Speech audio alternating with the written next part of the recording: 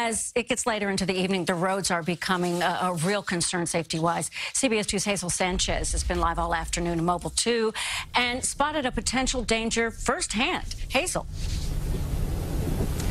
Yeah, it's been an interesting afternoon, Dana. We've seen a seesaw of snowfall.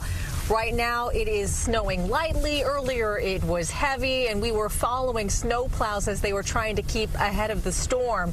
If you could take a look at some of the video we shot earlier, we were behind a city sanitation plow on West 254th Street, right off of Palisade Avenue, when my cameraman, Eddie Ojeda, noticed that the plow clipped a manhole cover, and the manhole cover went flying off the road. The driver of the plow clearly didn't notice and kept driving away.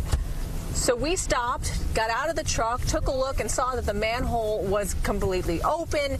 Anybody that was driving or walking by could have easily fallen in. Because of that danger, we called 911.